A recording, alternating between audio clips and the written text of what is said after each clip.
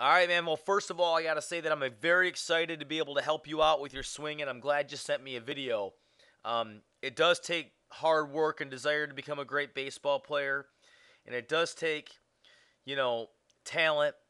But another important piece of that is seeking the right information and getting the right information. And so many young baseball players have talent, they have desire, but they don't get the right information to help them out. So I'm really excited here, and hopefully I can give you some information that's going to be helpful for you as a hitter so that you can become a little bit better and build off of what you're already doing well. Um, I used Albert Pujols as your professional model, and I chose him for a couple of reasons. One point I want to make is that all hitters do very similar things by the time they get their front foot down right here. They all get to this position right here, and the act of the swing is very similar across the board, but hitters get to this position in different ways, and that's where the style of hitting comes into play, the individual style. And so I chose Albert Pujols, number one, because I can tell that it's almost like you're cloning yourself after Pujols, which is great. I can see that both of you guys get your feet nice and wide. And like Albert Pujols, you start with your hands higher, a little bit above your shoulder here. And similar to Albert Pujols, you do a little inward knee turn to get yourself ready to stride, and you do a short stride. You can see right here, you're going to notice that Albert Pujols will turn this knee in a little bit to get ready to stride, as you can see right there. And then he'll take a step forward and get to the hitting position. And you can see the same thing here. You'll pinch that knee in a little bit right there and then get to your hitting position. So I chose Pujols for those reasons. And with that in mind, what we're going to do first of all is I'm just going to play both of your swings simultaneously. And I want you just to take some time to watch and take some notes about how you're similar to Pujols and how you look a little bit different. And maybe you can draw some conclusions here on your own for a little bit. And now what I want to do is I want to break down the things that you do well as a hitter. And I'm really excited, number one, because you have great balance as a hitter. And I want to show you what I mean by that. All good hitters are going to start in a balanced position. Their eyes are going to be slightly in front of their belly button, as you can see here with Albert Pujols. And you can see the same thing here with you.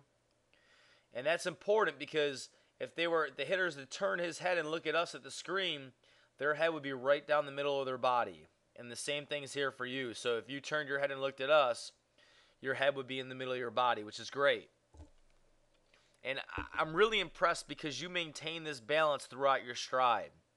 If we take you into your negative move, and this is where you simply take this knee and pinch it in, you can see right here that you do a great job keeping your eyes slightly in front of your belly button. And you keep this back knee inside of your back foot. So you're definitely in balance here. And if I get Albert Pujols to that same position, which I call a negative move or a pre-stride movement, you're going to see here that when he pinches that knee in, his eyes stay slightly in front of his belly button and his back knee stays inside of his back foot. So you have great balance there.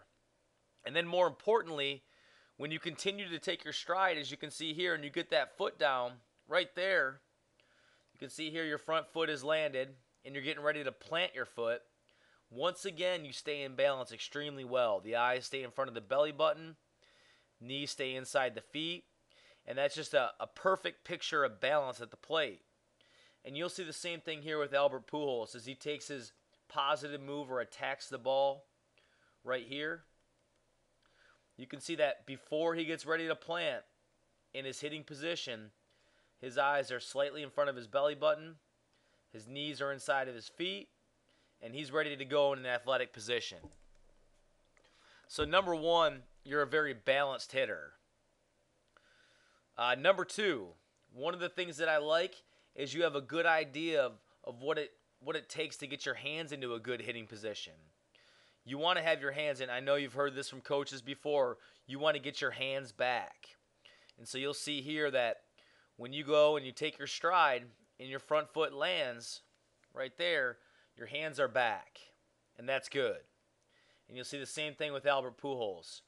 As he attacks the pitcher and gets ready to swing, his hands are back. So that's the second thing you do well. All right, a third thing that I'm really impressed with is how you use your hips. You do a great job using your lower half to create power. And I'm going to begin by showing you what Albert Pujols does. You're going to notice here, once he plants his front foot here, his hips are going to begin to open. And as they do, he's going to deliver energy from his back leg into his front leg, as you can see right there. And so those hips open, he transfers weight from the inside of his back leg into his front leg throughout his swing. And when he makes contact right there, that front leg gets nice and firm, and he's up on his toe back here.